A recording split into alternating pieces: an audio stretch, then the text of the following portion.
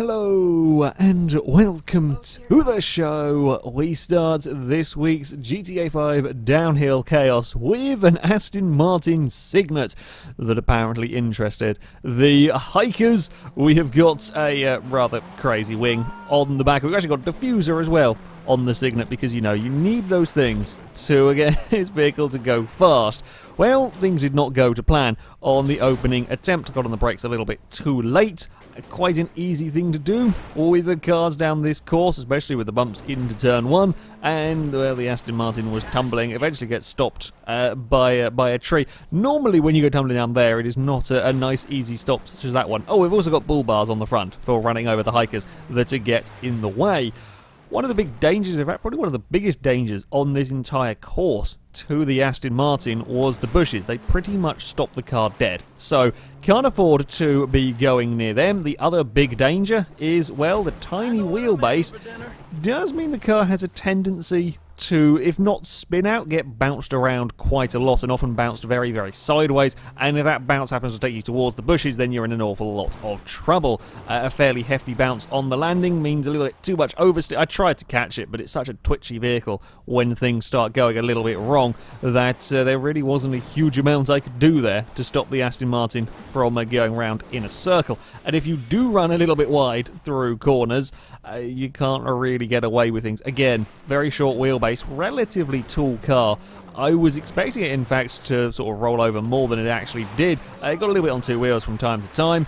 Got a little unhappy across the landing of the jump. I tried to save it, but again, once the car is sort of, once the car's got a twitch going on, there's nothing you can do. And a much wider road, you know, a normal tarmac road, you'd be fine. You could gather it all back up again. But when you're on Mt Chiliad, especially the first part, so incredibly narrow, once it's speared one direction, you're going to go and fly off the mountain, and you just can't save the vehicle. Another big two-wheeled moment on the landing of a jump sees me completely and utterly miss the turning, which is not particularly helpful in that one. Took a little while to kind of get the hang of driving this vehicle. You certainly had to be very careful with the car. The large bumps and the large jumps could cause it a little bit of issues. I actually really pushed my luck there.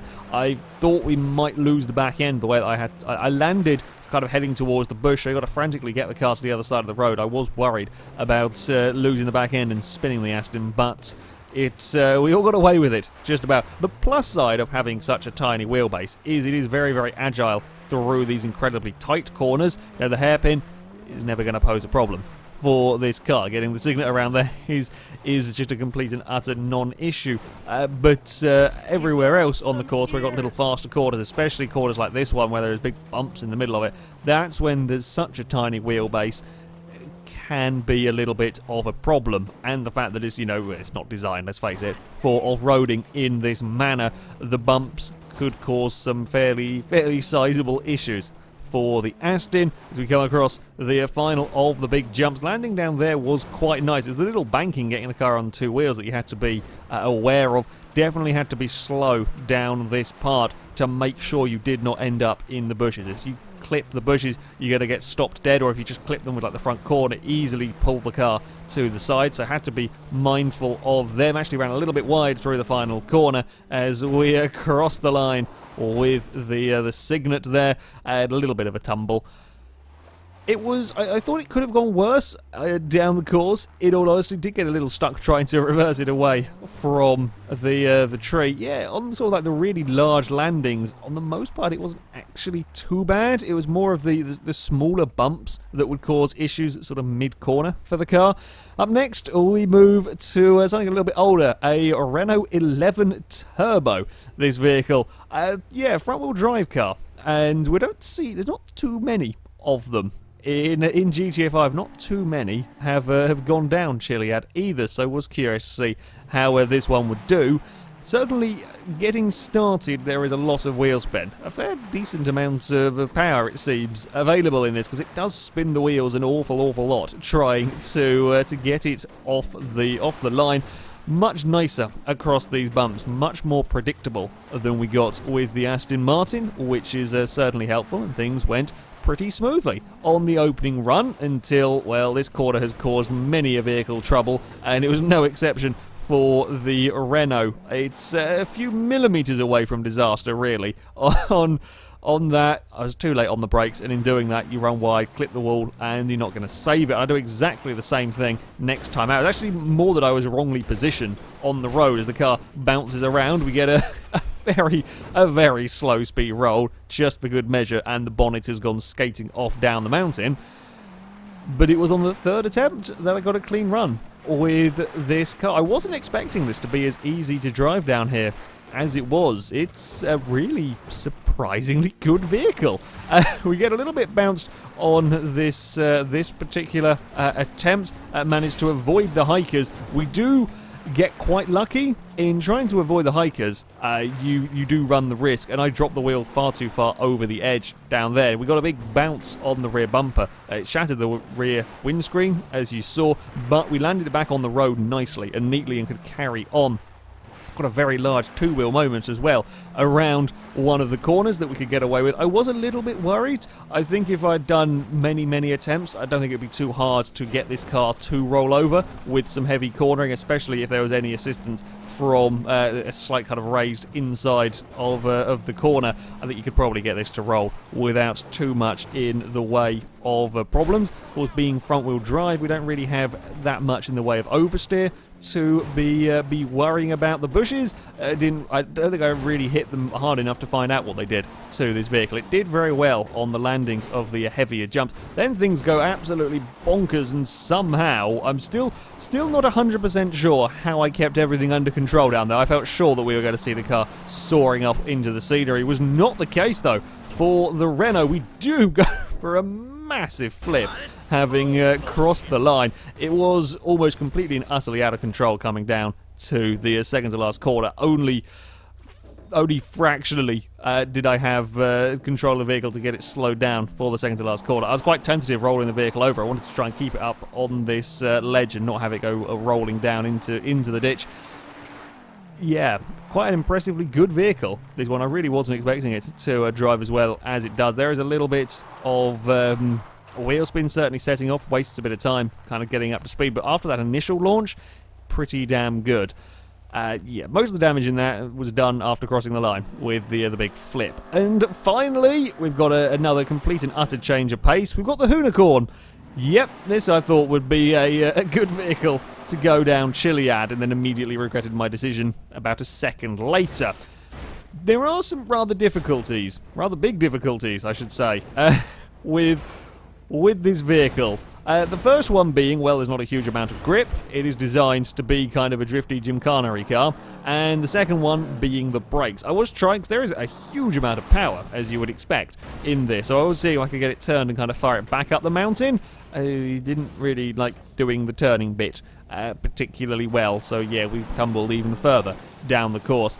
Yeah, so the big difficulties are, well, trying to put the power down means that you can spin the car so incredibly easy. Yes, it is four-wheel drive, but there's still a huge amount of horsepower in this and not a lot of grip to go with it, which means when you try and get it out of these corners and carry any speed, it does like to go sideways, which can often translate to a spin. It does do some pretty good donuts, though, if you can get it going, and there's some reversing in there as well. Yeah, we'll spin around very easily. The brakes are just as scary though in this car. When you go on the brakes, it's only the tiniest amount of braking is required to lock pretty much everything up, which then means that you kind of lose all steering as well. So you've got to be really careful under braking. I tried to save the car. We kind of started getting sideways. I thought about booting it to get myself out of trouble. That wasn't working. I had to then get on the brakes so I didn't go soaring off the mountain in a different direction, and that didn't work either. We slowly tumbled over the edge. This is what I was talking about, trying to get it slowed down towards turn 1.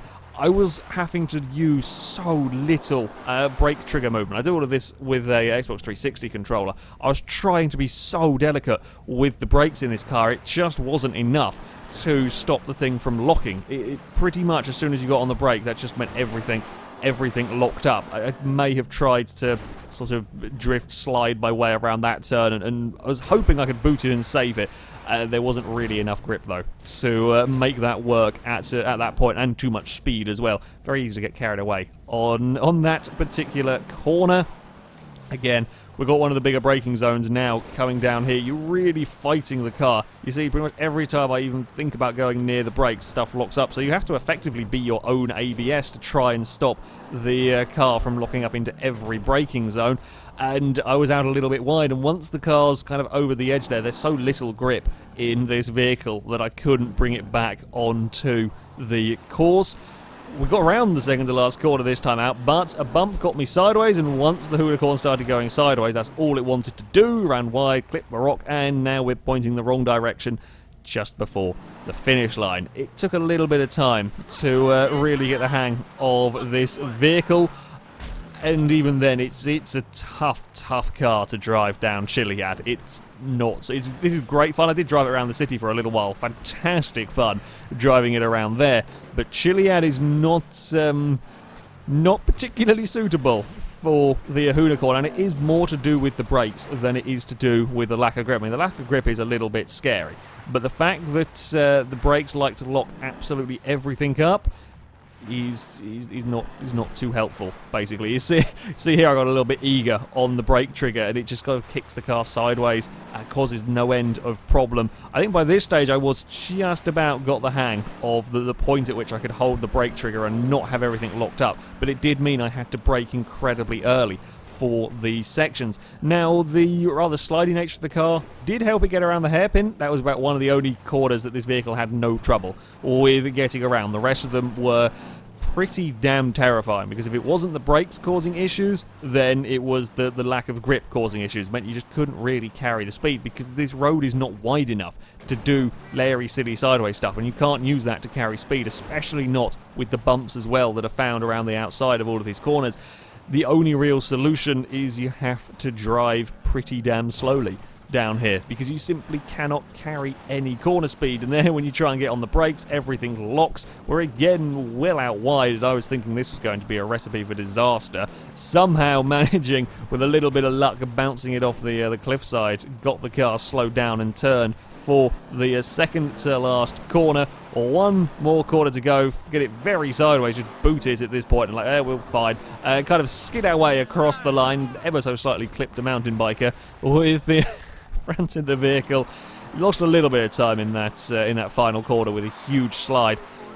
But this is such a hard car to drive down Chiliad. On the normal tarmac roads, absolute riot to drive, great fun. But down Chiliad, we do not have the grip or the brakes at all. Lots of speed.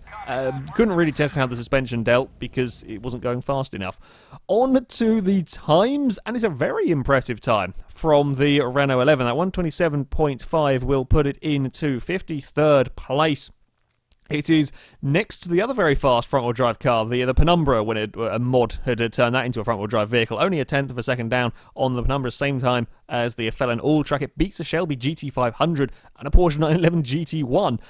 Renault is actually not a bad car at all down here, despite the crazy final section on the course. The Cygnet also not too bad, considering the tiny wheelbase and the issues that go with that on such a bumpy course. 132.0 is fairly respectable. It beats a Ford F-150. It is a fraction down on the Frankenstrange and the Space Docker. It's, you know, pretty good going from the Cygnet. Certainly not the easiest car to drive down this course, though. It's yeah, quite twitchy, quite easy to get in a lot of trouble with that one. And the Hoonicorn is all the way down in 127th place, 151.7. It does beat the other drift vehicles. The RX-7, the Schwarzer, and the Stratton that all went down. They all had a drift mod installed when they went down. The Hoonicorn is a little bit better than them. It does have a little bit more grip, but it's not by much. It gets beaten by a Ford Model T.